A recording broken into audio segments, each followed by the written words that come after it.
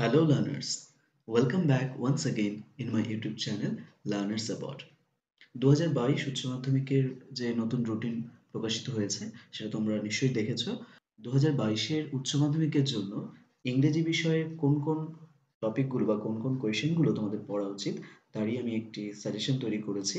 তো আজকের ভিডিওতে আমি প্রোজ সেকশন থেকে অর্থাৎ তোমাদের প্রোজ থেকে কোন কোন কোয়েশ্চেনগুলো পড়তে হবে সেটাই ভিডিওতে আলোচনা করব। আর প্রথমেই বলে রাখি, তোমরা কিন্তু ভিডিওটি স্কিপ করে কেউ যদি ভেবে রাখো শুধু স্ক্রিনশট নিয়ে নেবে, তাহলে প্রথমেই বলে দিই যে কেউ কিন্তু আসল সাজেশনটা বুঝতে পারবে না। ঠিক আছে? তাই একটু ধৈর্য ধরে পুরো ভিডিওটি দেখো।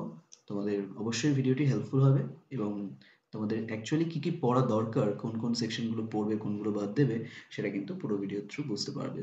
তো চলো দেরি না করে ভিডিওটি শুরু করছি।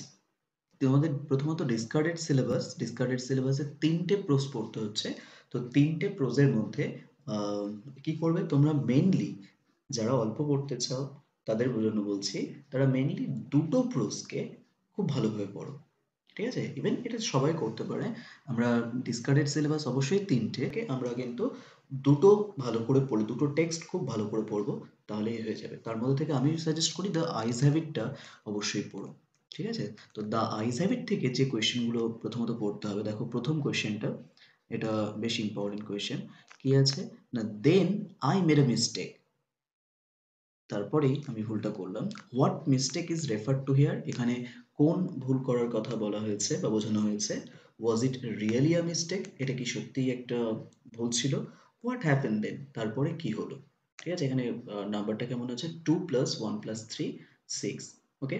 তো তোমাদের একটা জিনিস বলে রাখি, তোমরা যেহেতু উচ্চ মাধ্যমিকের স্টুডেন্ট, তোমাদের আহ, এই ধরনের কোয়েশ্চেনগুলো, যেগুলো কোয়েশ্চেনে দেখবে যে পার্ট পার্ট কোয়েশ্চেন থাকে, অর্থাৎ সেপারেট কিছু কোয়েশ্চেন থাকে, সেই কোয়েশ্চেনগুলো অ্যাটেম্প করার চেষ্টা করবে একটা বড় কোয়েশ্চেন অ্যাটেম্প করার থেকে, কারণ এগুলোতেই কিন্তু নম্বরটা বেশি ওঠে। ওকে? তাহলে দ্য আইস হ্যাভ ইটের প্রথম যে কোয়েশ্চেনটা তোমরা পড়বে সেটা হলো then I made a mistake, এটা। ওকে? নেক্সট দেখি কি কোয়েশ্চেন আছে। দেখো নেক্সট দ্য আইস হ্যাভ ইটের যে সেকেন্ড কোয়েশ্চেন, সেটা কি, the man who had entered the compartment broke into my reverie. ওকে? তাহলে the man who had enter the compartment broke into my reverie, এটা কিন্তু তোমরা সেকেন্ড যে কোয়েশ্চেনটা সেটা পড়ছো। ঠিক আছে? এবং দেখো কোয়েশ্চেনটা কিভাবে আছে, হোয়াট ওয়াজ রেভারি হেয়ার, এখানে রেভারি বলতে কি বোঝানো হয়েছে, how was the reverie broken, কিভাবে সেই স্মৃতি বা স্বপ্ন সেটা ভেঙে যায়, হু ব্রোক দ্য রেভারি, আর সেটা কে ভাঙে। 2+3+1, এটা কিন্তু 6 মার্কস আছে। ওকে? টোটাল তাহলে এখানেও কিন্তু পার্ট পার্ট কোয়েশ্চেন। তাহলে প্রথম কোয়েশ্চেনটা ছিল then I made a mistake, তারপর এটা the man who had enter the compartment broke into my reverie. ভীষণ ইম্পর্টেন্ট কোয়েশ্চেন গুলো। নেক্সট কোয়েশ্চেন কি আছে, দেখো দ্য আইজ হ্যাবিট থেকে যে 3 নম্বর কোয়েশ্চেনটা পড়ছে সেটা হচ্ছে she had beautiful eyes but they were of no use to her. ঠিক আছে? তো মানে তার চোখগুলো খুব সুন্দর কিন্তু সেগুলো তার কাছে অপ্রয়োজনীয়। তো এখানে কোয়েশ্চেন গুলো কি আছে, whose ice R refer to here, এখানে কার চোখের কথা বলা হয়েছে, who said this and two হুম, কে এটা কাকে বলেছে, when did the speaker say so, কখন বক্তা এটা বলেছে, why were the use, why were the eyes, এখানে দেখো কোয়েশ্চেনটাতে একটু ভুল আছে, why were the eyes useless to her, কেন তার চোখগুলো তার কাছে প্রয়োজনহীন। ঠিক আছে? তো এখানে কিন্তু দ্বিতীয় যে passenger, co passenger of the narrator, সে কিন্তু যখন প্রবেশ করেছিল সেই কথাটা বলেছিল যে তার চোখ আছে কিন্তু সেগুলো অপ্রয়োজনীয়। ঠিক আছে? তো এখান থেকে 3টে কোয়েশ্চেন। আর আরো একটা কোয়েশ্চেন আমি যে বলতে পারি, দেখো এখানে তোমরা যে আরেকটা কোয়েশ্চেন করতে পারো সেটা হচ্ছে কমেন্ট অন দ্য আইরনি। ঠিক আছে? এটাও তোমরা পড়ে রাখতে পারো, comment on the irony of the story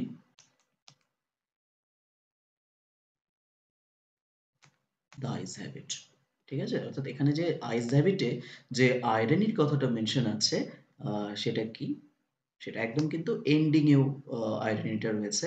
গল্পের শেষে যখন ন্যারেটর জানতে পারলো যে মেয়েটিও অ্যাকচুয়ালি ব্লাইন্ড ছিল। ঠিক আছে? সে তো প্রিটেন্ড করতে চাইছিল তার ব্লাইন্ডনেস, সে পরে জানতে পারলো মেয়েটিও ব্লাইন্ড ছিল। তো এটাও কিন্তু তোমরা পড়ে রাখতে পারো। তো 4টে কোয়েশ্চেন এখান থেকে আমরা তাহলে দ্য আইস হ্যাবিট থেকে 4টে কোয়েশ্চেন পড়বো। অবশ্যই বলবো দ্য আইস হ্যাবিট, এটা কিন্তু খুব ভালো করে পড়বে। ঠিক আছে? দেখো তোমাদের 3টে প্রোজ পড়তে হচ্ছিল the eyes have it, strong roots R 3 questions. তো আমি অবশ্যই সাজেস্ট করব তোমরা স্ট্রং রুটসটাকে যাদের একটু কঠিন মনে হয় তারা সেটা অ্যাভয়েড করতে পারো। তোমরা the ice have it R 3 questions অবশ্যই পড়বে। ওটা অনেক সোজা, ঠিক আছে? অনেক সহজ হয় কোয়েশ্চেনগুলো। তো সেইজন্য তোমরা অবশ্যই কিন্তু 3 কোয়েশ্চেন্সটা বাদ দেবে না, দ্য আইস হ্যাভ ইটটা। তো স্ট্রং রুটসটা চাইলে তোমরা সেটাকে অ্যাভয়েড করতে পারো। বাট তবুও যাদের ভালো পড়া হয়েছে তার জন্য আমি সাজেশন অবশ্যই দেব। তো দেখো আমাদের স্ট্রং রুটস থেকে যেগুলো পড়তে হবে, এবার দেখি কি কোয়েশ্চেন রয়েছে। তো স্ট্রং রুটস থেকে তোমাদের যে প্রথম কোয়েশ্চেনটা আছে, adversity always presents opportunities for introspection. ঠিক আছে? অর্থাৎ অ্যাডভার্সিটি মানে জীবনে যে বিপদ বা বাধা বিপত্তি রয়েছে বা আসে আমাদের জীবনে, জীবন চলার পথে, সেগুলো সবসময় কি করে দেয়, আমাদের নিজেদেরকে যাচাই করার একটা সুযোগ এনে দেয়, তাই তো? তো কোয়েশ্চেন আছে who said this and two হুম, কে এটা কাকে বলেছে, how does Kalam's father explain this line. দেখো এখানে কে কাকে বলেছে এটা তো স্পষ্টই পরের কোয়েশ্চেনটা পড়লে, যে কালামের বাবা কিভাবে এই লাইনটাকে এক্সপ্লেন করেছে। তো তার মানে কালামের বাবাই বলেছে কাকে, কালামকে। কিন্তু এখানে গল্পে দুটোই ক্যারেক্টার, তার মানে দেখো দ্বিতীয় কোয়েশ্চেন পড়লে প্রথম কোয়েশ্চেন আনসার অলরেডি হয়েই যাচ্ছে, ঠিক আছে? তো এটাও পার্ট দুটো সেপারেট কোয়েশ্চেন ছিল, ঠিক আছে? তাহলে এটা একটা ১ নম্বর কোয়েশ্চেন হলো স্ট্রং রুটস থেকে। দেখি নেক্সট কি কোয়েশ্চেন আছে। এরপরে যে কোয়েশ্চেনটা তোমরা পড়তে হবে স্ট্রং রুটস থেকে, সেটা কি? দেখো, আওয়ার লোকালিটি প্রিডমিনেন্টলি মুসলিমস। আমাদের যে লোকালিটি বা এরিয়া সেটা প্রিডমিনেন্টলি মুসলিম বা মুসলিম কেন্দ্রিক। সো কোয়েশ্চেন কি আছে, how does the speaker describe the locality, what picture of communal harmony do you find in the story. তো এখানে দেখো একটা কোয়েশ্চেন একটু তোমরা তোমাদের কাছে আনকমন মনে হতে পারে। কমিউনাল হারমোনি এই কথাটার মানে কিন্তু সাম্প্রদায়িক ঐক্য। তো এখানে সাম্প্রদায়িক ঐক্যের কি চিত্র তুলে ধরা হয়েছে, সেটা এই কোয়েশ্চেন নাম্বার 2 তে, ঠিক আছে? তাহলে কোয়েশ্চেন নাম্বার 1 অ্যাডভার্সিটি আর এটা হচ্ছে আওয়ার লোকালিটি। তাহলে দুটো কোয়েশ্চেন হলো। তাহলে স্ট্রং রুটস থেকে দেখা যাক নেক্সট কি কোয়েশ্চেন আছে। দেখো ৩ নম্বর কোয়েশ্চেন বলেছে, in fact I would say mind was very secure childhood. এটা এখানে দেখো এটা কিন্তু এপিজে আব্দুল কালাম নিজেই বলেছে যে আমার শৈশব সেটা অনেক বেশি নিরাপদ। So whose child is referred to here, how was his childhood secure, describe the people who secure his childhood. তাহলে কার চাইল্ডহুড কথা এখানে মেনশন করা হয়েছে, আর তার চাইল্ডহুড কিভাবে সিকিউর ছিল, নিরাপদ ছিল, এবং তার শৈশবকে কারা নিরাপদ করে রেখেছে। দেখো এই ধরনের কোয়েশ্চেন থাকলে অবশ্যই এটা অ্যাটেম্প করবে। যেমন দেখো প্রথমে গেছে whose childhood is refer to here, অর্থাৎ কার শৈশবের কথা বলা হয়েছে। তো এটা তো সহজ ১ নম্বরে, ঠিক আছে? এপিজে আব্দুল কালামের। How was his childhood secure, এটা একটু মেনশন করতে হবে যে কিভাবে নিরাপদ ছিল। তো সেটা হচ্ছে তোমার যে ম্যাটেরিয়ালি এবং ইমোশনালি দুটোই ছিল, সেটা একটু মেনশন করতে হবে। আর ডেসক্রাইব দ্য পিপল মানে তার বাবা তো কোনো রকম অভাব রাখতেন না তাদের, ঠিক আছে? আর describe the people who secure his childhood, আর যারা তার যে শৈশবটাকে নিরাপদ রেখেছে তার মা আর বাবা, তাই তো? এপিজে আব্দুল কালামস যে ফাদার জৈনুল আবদিন এবং শিয়াম্মা, ঠিক আছে? দেখো কত সিম্পল কোয়েশ্চেন, কিন্তু তোমরা আগেই ঘাবড়ে যাবে না প্রথমত কোয়েশ্চেনগুলো দেখে, ঠিক আছে? বিশেষ করে এই পার্ট কোয়েশ্চেন বা সেপারেট কোয়েশ্চেনগুলো থাকলে কিন্তু এগুলো অ্যাটেন্ড করার চেষ্টা করবে। সুতরাং দেখো স্ট্রং রুটস যারা পড়বে তাদের এই ৩ টে কোয়েশ্চেন পড়লেই কিন্তু হয়ে যাচ্ছে। ওকে? দেখো নেক্সট আমরা দেখি যে আমাদের পরবর্তীতে আমাদের কোন কোয়েশ্চেন পড়তে হবে, বা 3 কোয়েশ্চেনস থেকে আমরা কোন কোয়েশ্চেনগুলো পড়বো দেখি। দেখো 3 কোয়েশ্চেনস এর প্রথমে যে কোয়েশ্চেনটা পড়বে তোমরা, তোমাদের এই কোয়েশ্চেনটাও বেশ ইম্পর্টেন্ট রয়েছে। কি আছে? You have already been answered, যে আপনাকে অলরেডি উত্তর দেওয়া হয়ে গেছে। Who said this and two হুম, প্রথমত এটা হারমিট বলেছে জারকে। ওকে?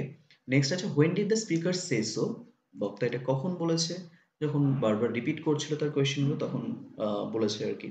How was the person answer, তাকে কিভাবে উত্তর দেওয়া হলো, অর্থাৎ সেই যে ৩ টে প্রশ্ন, ৩ টে প্রশ্নের উত্তর ফাইনালি কিভাবে আনসার দিল হারমিট, সেটা বলতে হবে।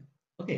এটা বেশ ইম্পর্টেন্ট রয়েছে। নেক্সট কোয়েশ্চেন ৩ কোয়েশ্চেনস থেকে যেটা পড়তে হবে সেটা হচ্ছে দেখো ২ নম্বর, what wire the 3 questions that had occurred to mind of the jar, অর্থাৎ সেই জারের মাথায় বা জারের মনে যে কোয়েশ্চেন গুলো এলো, সেই প্রশ্নগুলো সেগুলো কি কি। দেখো তাহলে ৩ টে প্রশ্ন, এটা তোমাদের একটু বলে রাখি, তোমরা যখন এই প্রশ্নের উত্তরটা করবে যদি আসে, তাহলে কি করবে, the 3 questions, দেখো কোয়েশ্চেন থেকে লিখবে the 3 questions that had occurred to the mind of the jar were as follows, বলে একটা হাইফেন দিয়ে নিচে তোমরা কি করবে, নাম্বার 1, নাম্বার 2, নাম্বার 3 এগুলো কিন্তু পরপর লিখবে। তাহলে এটা যদি তোমরা এভাবে লিখে থাকো, পরপর লেখো, তাহলে কিন্তু এক্সামিনারের সুবিধা হবে বুঝতে যে তোমরা ঠিকঠাক লিখেছো।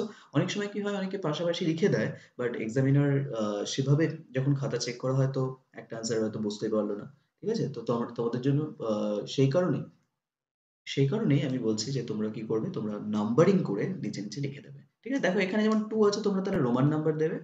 আর পরের কোয়েশ্চেন আছে, what are the ultimate answers of the three question that he got from the hermit. অর্থাৎ হারমিটের কাছ থেকে যে আলটিমেট মানে ফাইনালি যে আনসারটা পেলো সেটা কি, অর্থাৎ সেই তিনটে প্রশ্নের উত্তর হারমিট কিভাবে মানে সমাধান করলো সেটা কিন্তু বলতে হবে। তাহলে এখানে তিনটে কোয়েশ্চেন আর তার উত্তর কি কি। ঠিক আছে? দেখো 3 + 3 6 নম্বর। আচ্ছা, নেক্সট দেখি স্ট্রং রুটস থেকে আর কিছু আছে নাকি। দেখো স্ট্রং রুটস থেকে এরপরে যে কোয়েশ্চেনটা পড়তে হবে কি আছে, forgive me who is the speaker. তো এখানে আমাকে ক্ষমা করুন, কে বক্তাটাকে, এটা কিন্তু ওই যে রাজার সোর্ন এনিমি ছিল, ঠিক আছে, যে রাজাকে মারতে এসেছিল, তো সেই বিয়ার্ডেড ম্যান সেই কিন্তু।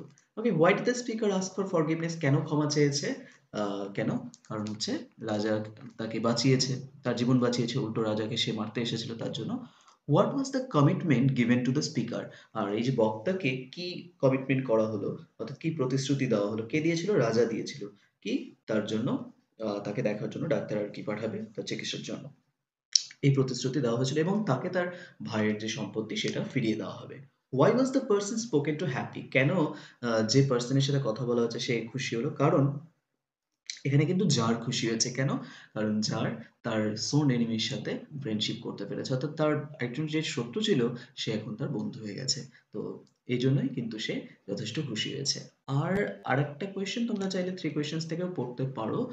দেখো এই কোয়েশ্চেনটা অবশ্যই এটা বেশ ইম্পর্টেন্ট কোয়েশ্চেনটা, যে how did the jar nurse the wounded man. তো জার, এই যে রাজা সে হচ্ছে সেই আহত লোকটির কিভাবে সেবা শুশ্রূষা করলো, এই কোয়েশ্চেনটা কিন্তু যথেষ্ট ইম্পর্টেন্ট, আবারও বলছি। আর এখান থেকে তোমরা তিনটে কোয়েশ্চেন অবশ্যই পড়বে। ঠিক আছে? You have already been answered even forgive me. তো তোমাদের বলছি দুটো প্রোজ তোমরা খুব ভালো করে পড়ো। আমি বলবো, সাজেস্ট করবো যে দ্য আইজ হ্যাভ ইট, সেখান থেকে ধরো 3 থেকে 4টে কোয়েশ্চেন পড়ছো, আর এখান থেকে 4টে কোয়েশ্চেন পড়ছো, তোমাদের কিন্তু প্রোজ কমপ্লিট হয়ে যাবে। এবার দেখো প্রোজ থেকে তোমাদের কিন্তু 3টে কোয়েশ্চেন অ্যাটেম্প্ট করতেই হচ্ছে। তাই তো? তো 3টে জায়গায় কিন্তু 4টেও হতে পারে। তো সেখানে দেখো তোমাদের যদি এই দুটো প্রোজ ভালো করে পড়া থাকে, তোমরা এই দুটো প্রোজ থেকেই 3 কোয়েশ্চেনস থেকে দুটো লিখে দেবে, দ্য আইজাবের থেকে দুটো লিখে দেবে। ঠিক আছে? তো তাহলে কিন্তু তোমাদের কিন্তু কমপ্লিট হয়ে যাবে। দুটো প্রোজ ভালো করে যদি পড়ো। তাই কোনো কোয়েশ্চেন এখান থেকে বাদ দেবে না। আই হোপ এর মধ্যে থেকেই তোমাদের কিন্তু পরীক্ষায় কোয়েশ্চেন আসবেই। আর অবশ্যই কোয়েশ্চেনগুলো ভালো করে পড়বে। এর পরবর্তীতে আমি পোয়েট্রি সেকশনের যে সাজেশন হবে সেটা আমি দেব। তো ভিডিওটি ভালো লাগলে অবশ্যই তোমরা ভিডিওটি তোমাদের ফ্রেন্ডদের সাথে শেয়ার করবে। এটুকু আশা রাখতে পারি। ঠিক আছে? যাতে তোমাদের দ্বারা এবং এই ভিডিওর দ্বারা তোমাদের ফ্রেন্ডরা উপকৃত হতে পারে। আবার দেখা হবে পরবর্তী ভিডিওতে।